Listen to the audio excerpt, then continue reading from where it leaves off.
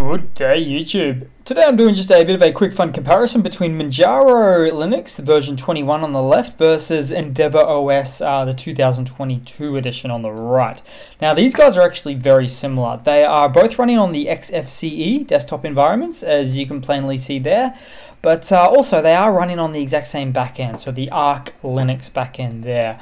But let's take a look, because we can see with the XFCE desktop interface, we do have a bit of an older, sort of plainer stock default version of the XFCE interface there for Endeavour OS, so I'm not a big fan of that. They haven't, apart from their nice pretty little purple wallpaper, they haven't really gone to any lengths to change it at all. They've even got this little docky thing that I'm not a fan of either. Whereas Manjaro is just crisp and clean. It's even got a search option, so search for the app that you want. It's got the full bar down the bottom there, and just a beautiful dark mode there in general. Next up, let's have a look at, say, the file managers here. So Thuna is pretty much the de facto standard for any XFCE desktop environment there.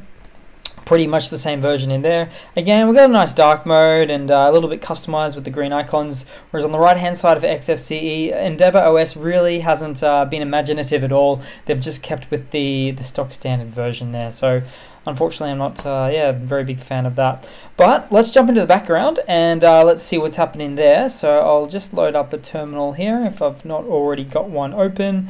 And here we go. So they are running on the same kernel as you'd expect. So both running on Arch Linux, so 5.15 kernel.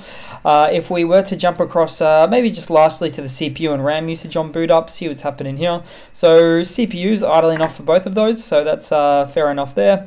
And the RAM, so running at about 510 megabytes of RAM on boot up for Manjaro, whereas we are running at about 450 megabytes of RAM on boot up for Endeavour. So about 60 megabytes of RAM less on boot up. Again, take it all with a grain of salt, but probably the reason for that is Manjaro is just being beautifully designed, in my opinion there. So it is a little bit going to have a slight hit to the RAM usage there.